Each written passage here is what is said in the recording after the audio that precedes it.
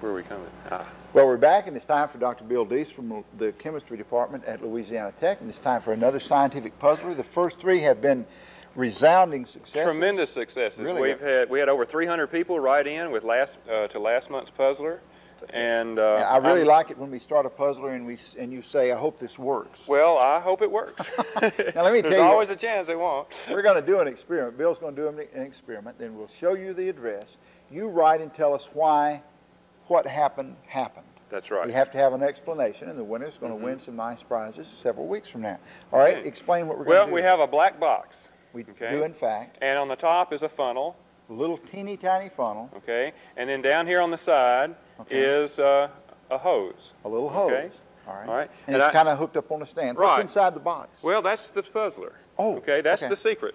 Okay. And it's a machine. This is a water-making machine that I built. Kind of like a kidney. Okay. And you have to have water to start. It's a little bit like a kidney, I guess. Okay. And so we'll pour about 150 milliliters of water into our funnel. machine. And we don't know where it's going, but no, it's going into the black box. Okay.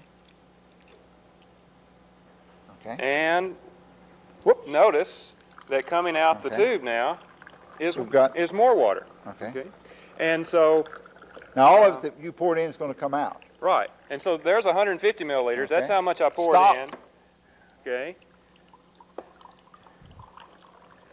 So see, we're making water right now. We're turning 100, but so far we've doubled the amount of water we have. Right? Okay. Now we're working on our third 150 milliliters. How many? Well, this will go on for quite a while, actually, Dave. Maybe I should. The puzzler this month. Does that make you want to go to the bathroom? That sound? Not at all. I'm just wondering, how do we keep doing this? Well, that's it. What we want the viewers at home to do is to write in and describe the inside of our box. What's in there? Yeah, what's in there. How would they build their own water-making machine to do this very thing? And the water's colored blue. That doesn't make. Yeah, that's just so it can show up on camera. Okay, let's review. We poured a little jar. We poured 150 milliliters of water into the top, and then something's in the box. Something's in the box. Some kind of apparatus. There's nothing mechanical about this. There's no motor. Well, I don't know. There's no electricity. There's no electricity. I know that. Okay. No batteries. And so the object is for the viewers to write in and describe how they would build a box like this, and probably draw a diagram would help. Okay.